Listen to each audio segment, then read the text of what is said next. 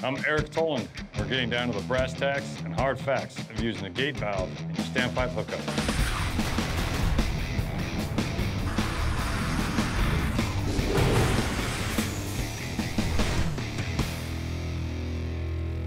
Many firefighters may ask, why are we putting another valve on top of a valve on a standpipe? This is a key piece because we put a lot of faith in this standpipe outlet that may have never ever been used before. What if that wheel falls off? What if it breaks?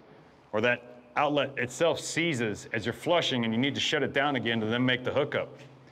By putting the gate valve on, opening the main valve up all the way, we can then flush through our gate valve and have full control of that outlet.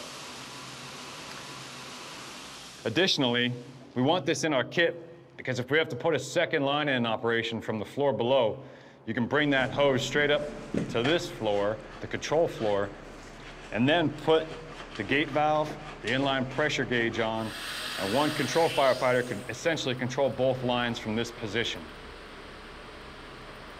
In another situation you may use this is if the standpipe fails completely.